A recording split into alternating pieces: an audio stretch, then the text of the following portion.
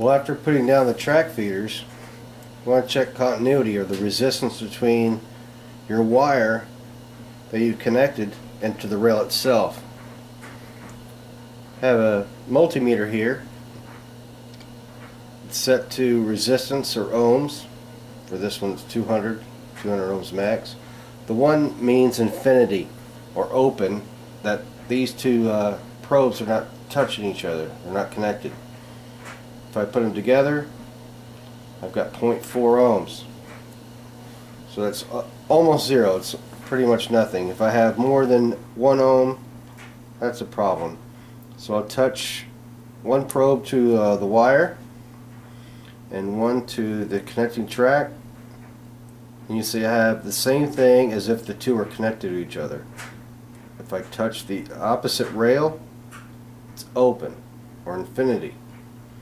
So I have a good connection there. I'll check the other one.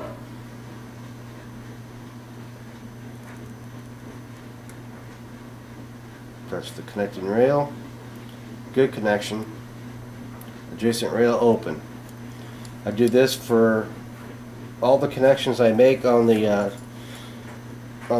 track feeders to make sure that I made a good connection, a good solder connection on each rail.